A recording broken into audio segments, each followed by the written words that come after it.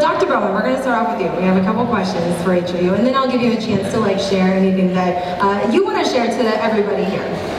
But Dr. Bowman, you not only provide superior care to your patients, but you've also helped educate on prevention as well as owning our own health. What would be the 3 tips that you have on prevention? So, can everyone hear me? Yes? When we talk about prevention, we want to talk about risk factors and risk factors that we can change. Some things that we have no control over would be 1, being a woman, 2, our age, our race or ethnicity, our family history, or personal history, whether it's a history of having cancer, of a gene mutation, or just having a high-risk lesion. One other thing you cannot change is if you have dense breast tissue, or the age at which you start your period, or the age at which you've gone through menopause. So those things we cannot change, but those are all concrete risk factors for breast cancer. Things that you can change, they're lifestyle modifications. So 1 is maintaining a healthy diet, exercising, reducing your alcohol intake, and limiting or avoiding hormone replacement therapy. We know that if you live a sedentary lifestyle, if you are not out in Piedmont Park or anywhere exercising, if you are eating foods that are high in fatty intake or lacking vegetables or fruit, that you're going to have an increased risk for breast cancer. Frequent consumption of alcohol, meaning more than 1 glass per day, increases your risk for breast cancer. And if you use hormone replacement therapy, in particular combination, so that's estrogen and progesterone together, then that will increase your risk for breast cancer. So be active, make healthy choices. If you drink, drink in moderation, and limit or avoid your hormone replacement therapy. And if it's recommended for you, ask your healthcare provider, what's your risk? Thank you. And Tanya, we want to get you on the conversation as well. I know we always want to educate everyone and express the importance of prevention. But we know breast cancer, like Dr. Dwellman was saying, it doesn't discriminate. It doesn't at all. What lifestyle changes did you make during your battle and afterwards? Several changes. The first thing that I did was when I go to the doctor for my annual, I make sure I took a copy of my blood work just to see what nutrients or minerals that I may be lacking in. And I started from there and then use that to start my plant-based diet or supplements, whatever that I take on a daily basis. Do you have some of those that you'd like to share? I do. I had to bring my list because I didn't want to forget. But, sorry, I had to bring my list. I didn't want to forget. First of all, I make sure that I keep a regular monthly rotation of things, just water on a regular basis, make sure it's ionized with a pH balance that's as high as you can get. Detox supplements just to keep flushing my system on a regular basis. And colonics, I do that once a month, as well as juicing with fruits and vegetables to get the nutrients that I need in the most natural form that I can. And sleep and meditation, of course, exercising 4 days a week, and meditation, of course, being whatever spiritual that you need to let go of, because a lot of times cancer is not just a physical thing, it's also an emotional entrapment as well that we can hold inside. And I know that a lot of people have probably heard there are myths about breast cancer, about how you can get it, what to do, what not to do. Can you guys share some of those myths and kind of bust them a little bit? I get asked about myths, or they are myths, questions about what causes breast cancer every day. I'm a breast cancer surgeon. So one thing I want to dispel, a couple things. Relaxers and hair dyes do not cause breast cancer. Deodorants and antiperspirants do not cause breast cancer. Placing your cell phone in your bra did not cause breast cancer. They are all myths. There is no evidence-based medicine. There are no studies that support that there's a connection between a risk of breast cancer and any of those things. There was an article produced last year that talked about the risk of breast cancer being increased with the use of hair dyes and relaxers. That was one study. There is not enough information. The American Cancer Society and many other medical boards do not support that. There is no connection, so you can still use those things. Cell phones are so big, I wouldn't place them in the bra right now, but breast cancer. Neither is deodorant. One other myth I think is really important, particularly for this event, and you kind of touched on it, is that one might be too young to get breast cancer or be affected by breast cancer. Unfortunately, breast cancer does not discriminate based on age. We do see it more commonly in older women over 50, but more and more I'm seeing it in younger women. So if you feel something in your breast, if you notice a difference, if there's nipple discharge, if you just have a question, just think it doesn't seem right, come and see your healthcare provider, seek out an answer, and don't just ignore it. Be your own health advocate. Well, one thing I definitely noticed, hormone levels, I overlooked that as well when I went through my treatment, but as I got my tumor tested, they noticed that I had a lot of hormones in them, a lot of progesterone, a lot of estrogen. So I would say definitely choose your meats, be very selective, try to get meats that are more grass-fed. On the organic side, make sure you shop at places that you know that they tend to take care of their meat. They don't just send them to slaughterhouses that are nasty and dirty.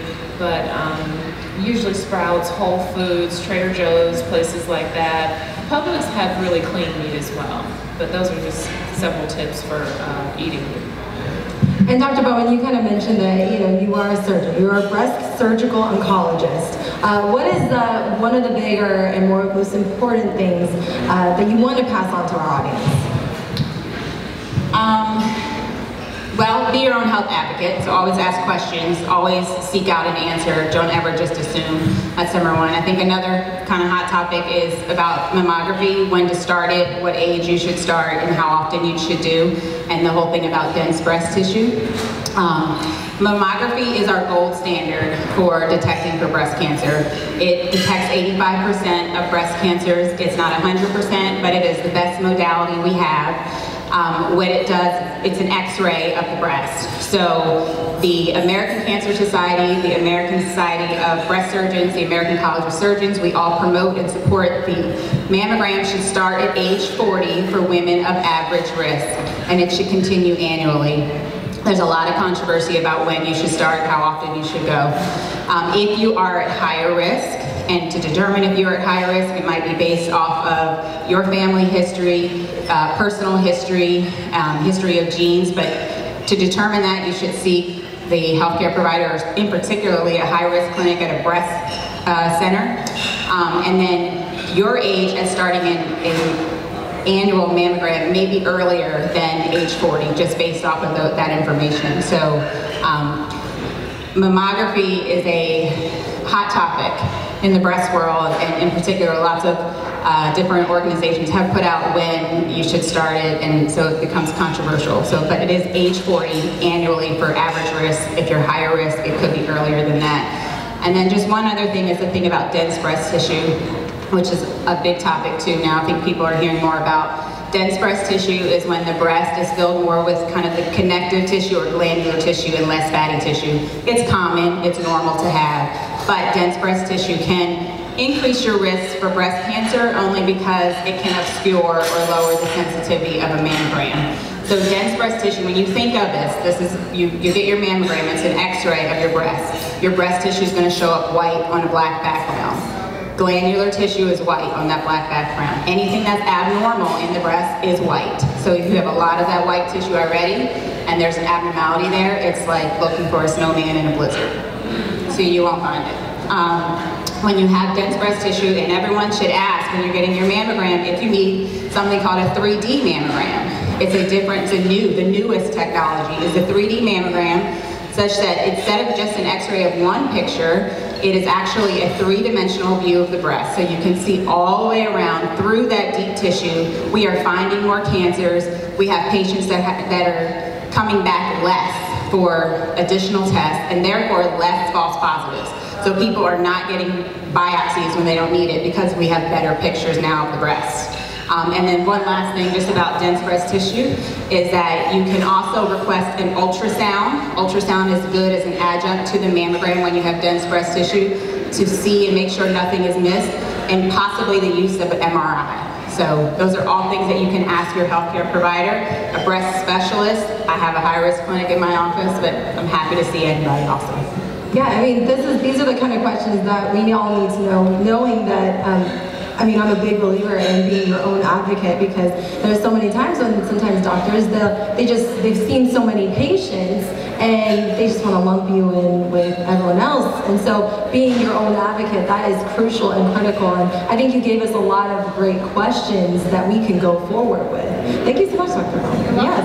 And Tanya, so what are some things that you wish you had known before you were diagnosed? That you have options. There's more than one option. Just because a doctor suggests to you to have one form of treatment, you should go out and research and find out what different treatments there are out there. There are some doctors that do things that others don't do.